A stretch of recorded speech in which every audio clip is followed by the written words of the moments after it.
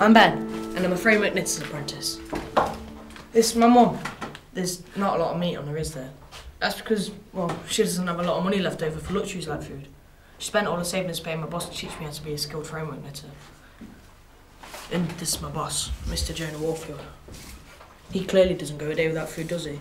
He pays me very little, and he makes me work very long hours. And I wouldn't mind all that if I learned anything, but I don't. I do more sweeping than anything else. Also, Mr. Warfield keeps pigs. He cares more about them damn pigs than he does about us lot. I do more shoveling cat than learning how to operate one of these things. Who are you talking to, Benjamin?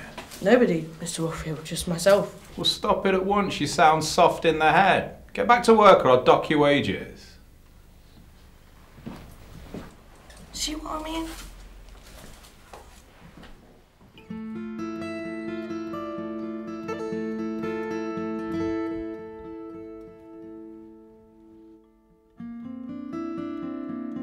This is Jeremiah. He's a friend of mine. He works on the canals. He meets all sorts of people.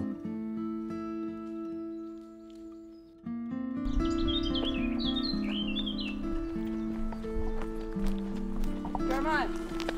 Hey, it's Happy Face the Apprentice. If Warfield asked me to shovel up one more ass pig mock, I swear I'll brain him with my spade. Yeah, well, I really wouldn't advise that. I'm so confused. I'm just not sure what to do. Well, as far as I understand, you have three choices. I mean, you could join the committee. They try and use law to help change things for people like you. They might let you in if I vouch for you. And if that doesn't appeal, I could always introduce you to a Luddite.